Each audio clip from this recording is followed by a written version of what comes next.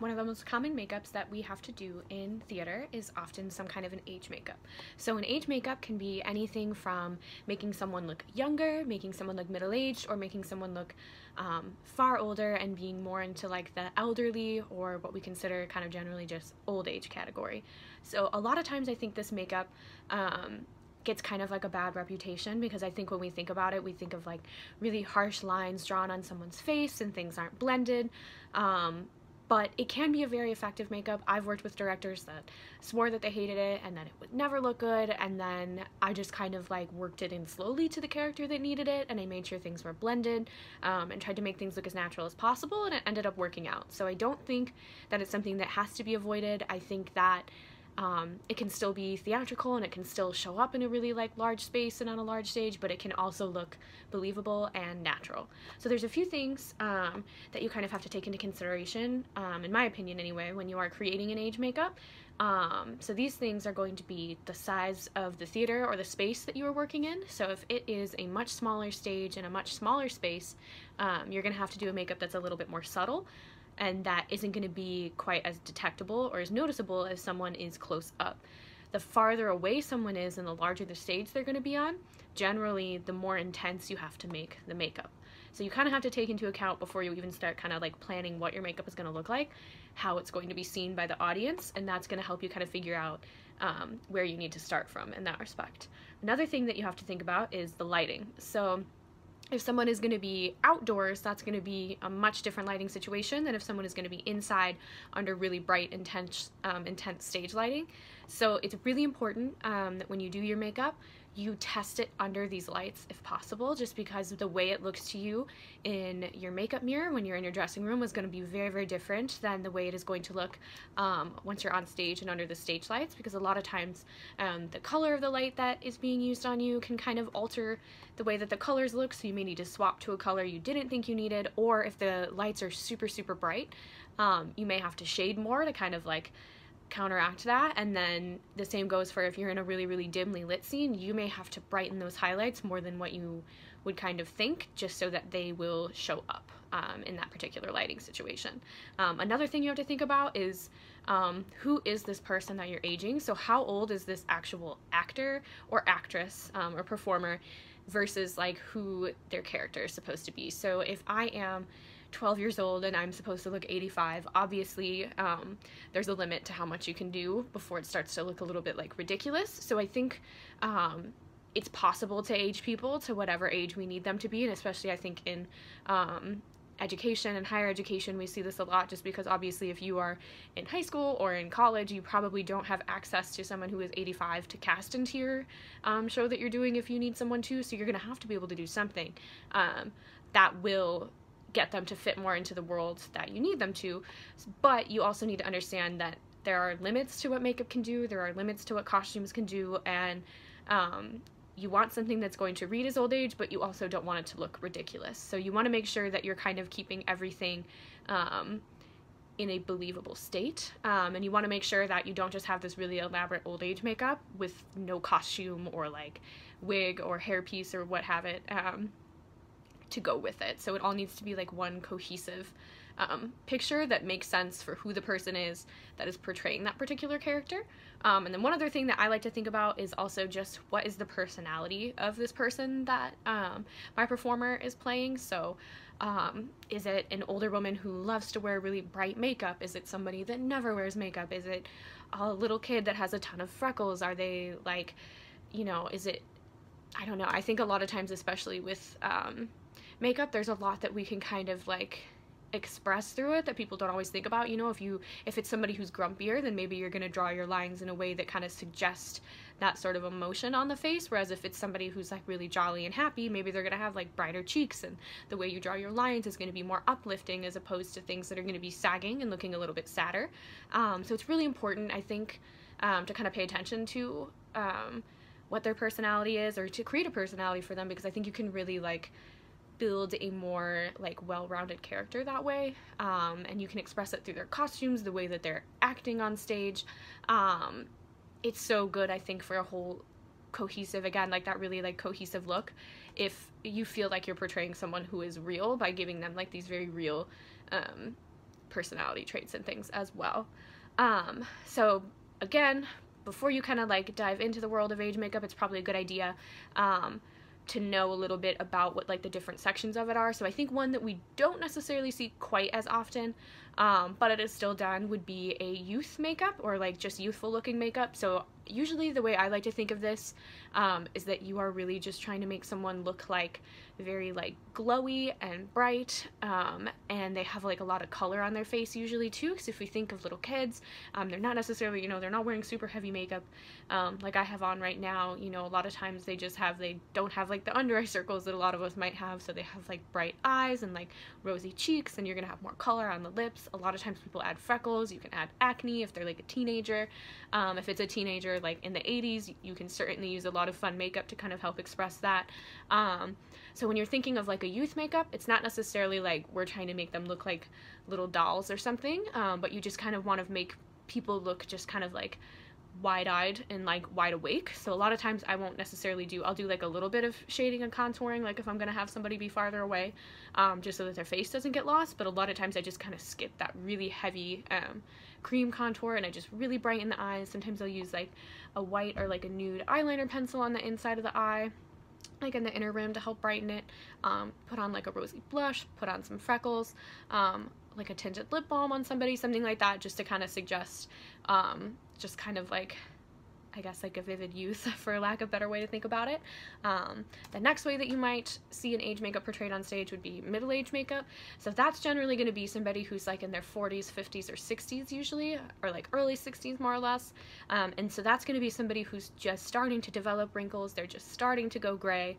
So they're not going to have the intensity that you're going to see in like the extremely old age makeups, but you might actually be using makeup like this, I think, more often than you think. So I recently did a show where only one character was going to be like in their 30s, and the rest of them were supposed to be more like teenagers, and these were mostly performers who were like in their 20s. So they actually ended up doing like a middle-age makeup on the character who was supposed to be 30, and we all were kind of like, this seems a little bit too extreme, like they're only 30, like I'm almost 30 and I don't look like this. But you have to think, when you put somebody on stage, you usually have to do things, it just has to be more intense, and it has to be a little bit more like literal and kind of like glaringly obvious, so that people can kind of understand and get the point of who that character is supposed to be and what they're portraying. So once this person was on stage, he didn't look elderly, he didn't look old, but you could tell when he was standing next to one of the like teenage characters that they were clearly, there was a different age going on between the two of them, and that there was some kind of a gap, and that he was clearly older.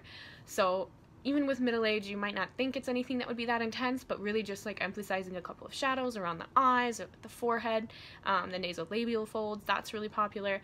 Maybe adding a couple of streaks of gray, depending on how old they're supposed to be, and certainly younger people can have gray hair as well. But just doing little things like that, that can really help set apart those characters on stage, and it may not necessarily be like elderly, but it's clear that they are older than a lot of the other cast or the other characters in the show.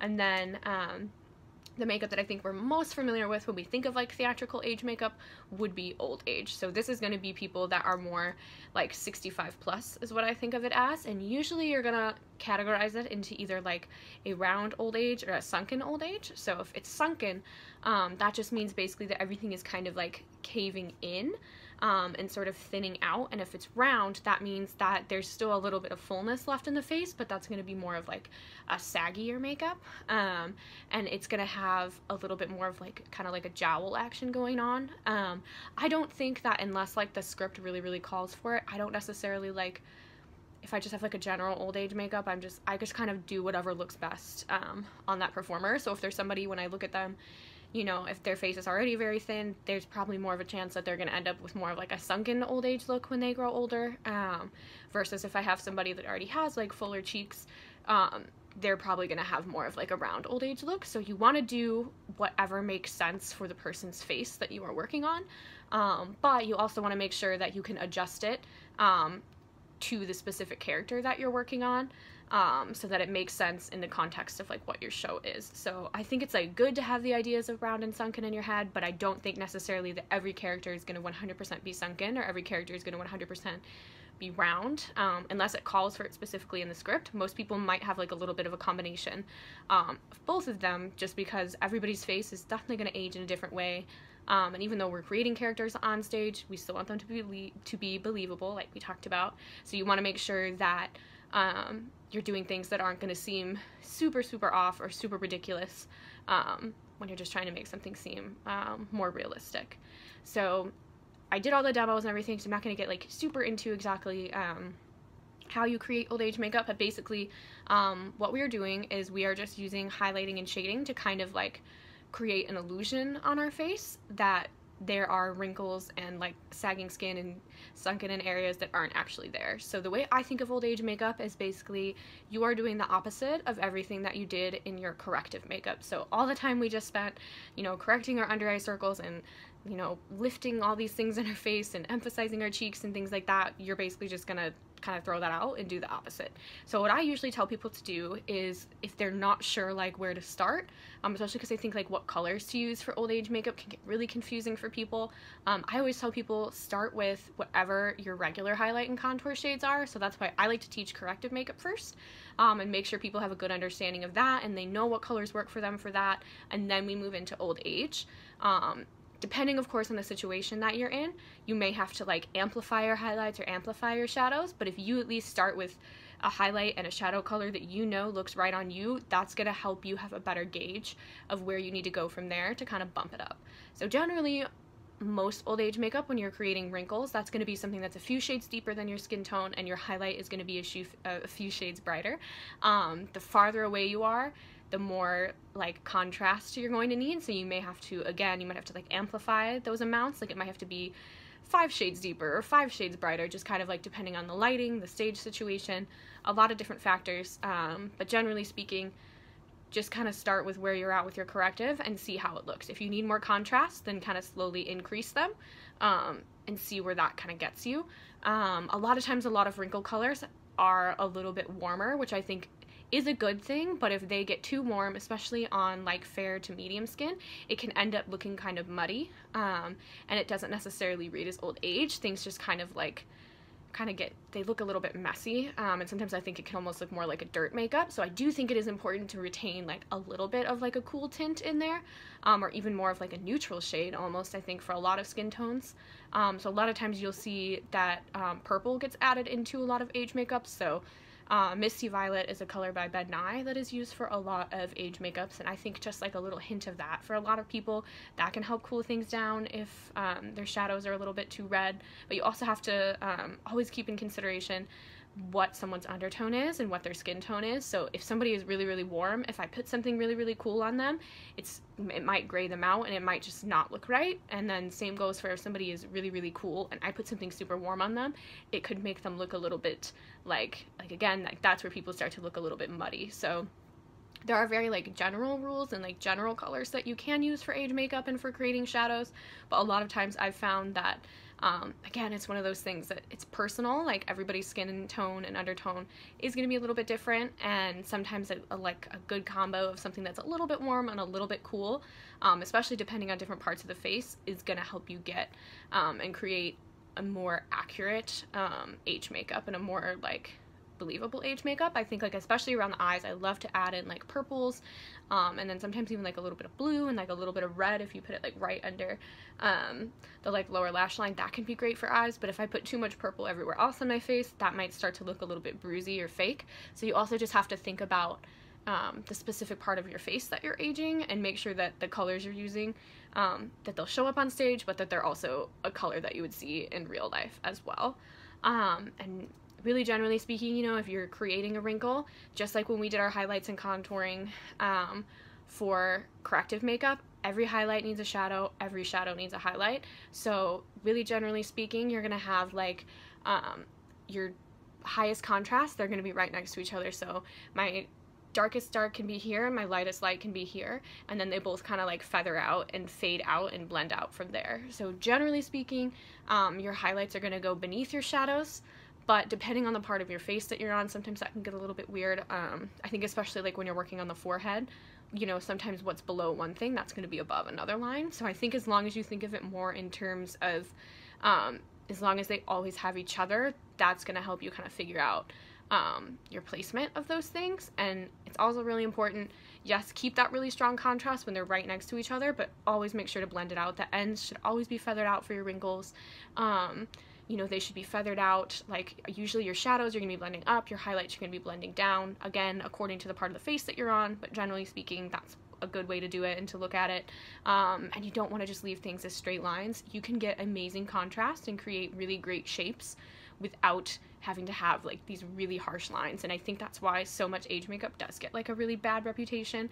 It's because so many people just leave these really awful lines because we think that's what we have to do for it to be seen from really far away, and that's not true. You can get great contrast and still have really nice blended lines.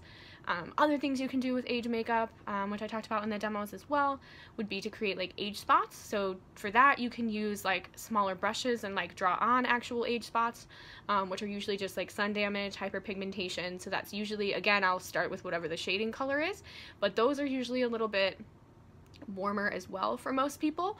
The farther away you're going to be, the more intense they might have to be. So that's one of those things that sometimes once you put it on, it looks really weird up close, but with age makeup it's really important to take a break from it and to walk away and look at yourself from like across the room, because you have to think like no one is going to be looking at your face when you are this close with that much makeup on. Most likely it's going to be like 20 feet back or however many feet back, so you need to be doing makeup for that and not makeup for someone to be looking at you right up close.